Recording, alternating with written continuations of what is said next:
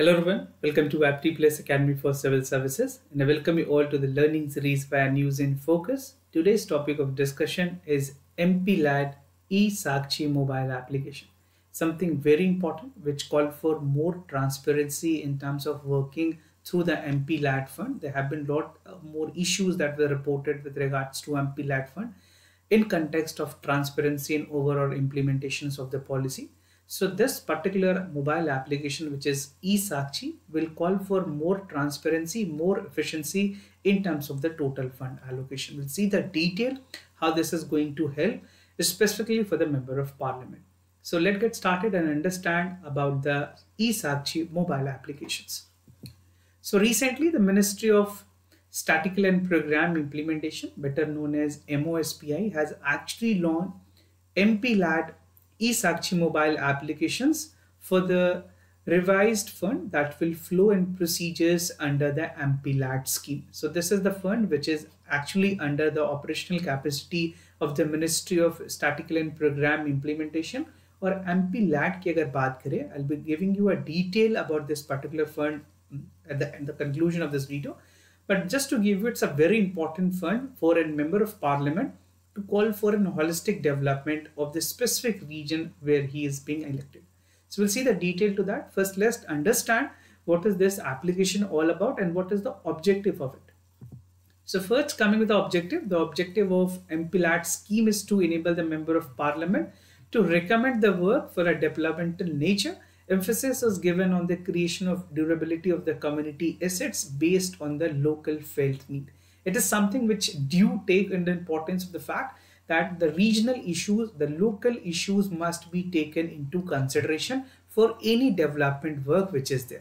Now, under the upgraded guideline which is there under the MPLAD scheme, it aims to expand the overall scope, allowing the Member of Parliament to recommend the developmental project that is aligned with the evolving community needs. So certain communities, certain region might have certain priorities that has to be set by the Member of Parliament in close coordinations with the district authorities and even informing the concerned authorities.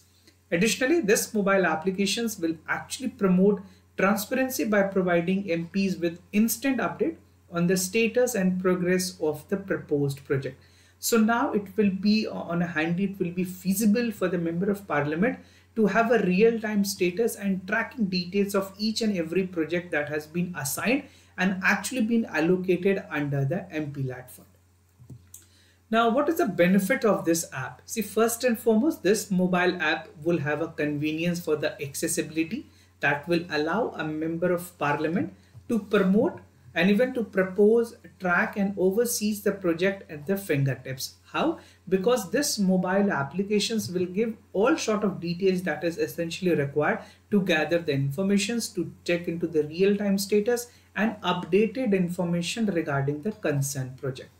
Now, this will provide a real-time access to enhanced decision-making process, enabling a swift responses to emerging needs and issue which is there. And last but not the least, the applications will streamline the communications between MP, the relevant authority. It might be the district authority, it might be the concerned authority of various secretariat at the state secretariat which is operational, facilitating a more efficient change of information. So this is how it will operate and provide a due process and advantages for an implementation and even more convenient to a Member of Parliament.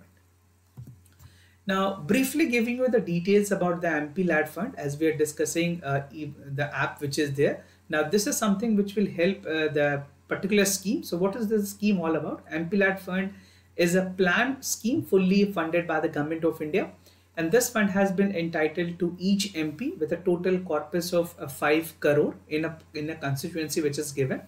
The MP is recommended every year. हर साल के लिए fund allocate की जाती हैं. The cost is at least 15% with the MPLAD entitled for 1 year with inhabited with a part of scheduled caste.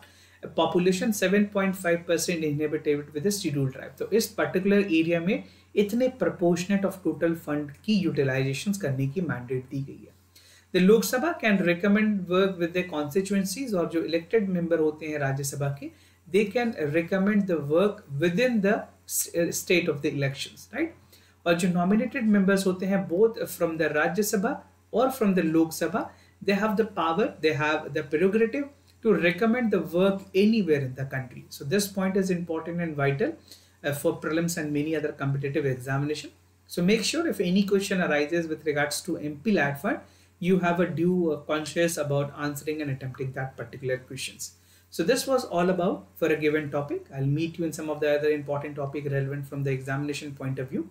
So this was all about for this. Do like this video. If you're not subscribed to our channel, do subscribe to it. I'll be meeting you with some of the other sessions relevant from the examination point of view. For time being, I'm signing off. Thank you so much for watching. Thank you for staying tuned.